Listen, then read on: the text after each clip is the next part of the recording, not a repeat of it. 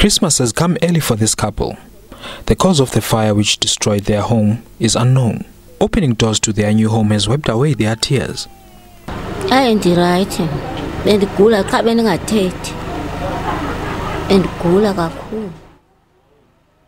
okay now. I suffered in silence after my home burnt down. I'm sure the person caused the fire is disappointed that we have a new home. The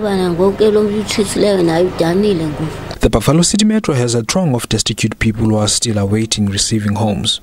Partnerships with the private sector go a long way. The condition in which the family lived was so bad, to the extent that upon seeing that, I requested one of our local business people, Mr. Chipa Pengis, who is also active in the human settlement space, to assist this family, and he agreed.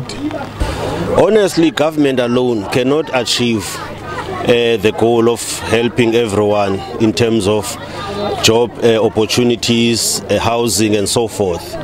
So some of us who are in the private sector, who are fortunate enough to be in business, I saw it deemed for us as Chipa Holdings to support this family, to support our municipality and PCM.